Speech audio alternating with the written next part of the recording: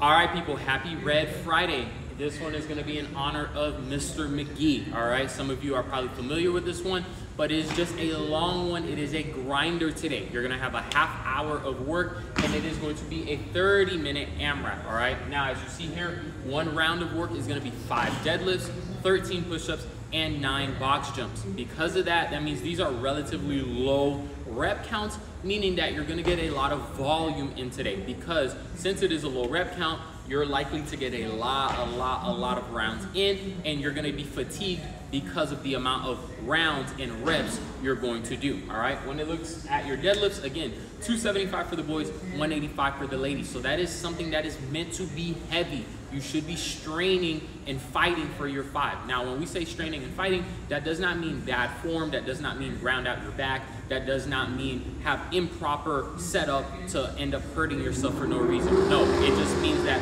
it should be a struggle to the point that when you're done, your hands are burning a little bit and you feel a little bit winded because of all the work that you put in. All right, 13 push-ups for my guys. I know you'll probably knock that out relatively easy. Ladies, it might be a little bit more of a struggle. Try to get like 7, 6 and move it on. All right, now your 9 box jumps, 24 inches for the boys, 20 for the ladies. Not something too crazy high, just kind of hop up, roll back down, hop up, roll back down, and cycle through. All right, we're gonna give you a few options today to work through it. If you want to tackle it solo, more than welcome to. If you want to tag along with a buddy and do 1 round of work, they do 1 round, you do 1 round, that is perfectly fine. If you also want to do station by station with your partner, and I do 5 deadlifts, you do 5 deadlifts, I do 13, you do 13, that is also perfectly fine. All right, so kind of explore your options, see how you want to tackle your Red Friday today. But again, remember, it is not about you, it is about our servicemen and women who serve. All right, so take care. We will see you soon. Have a great Red Friday, and peace.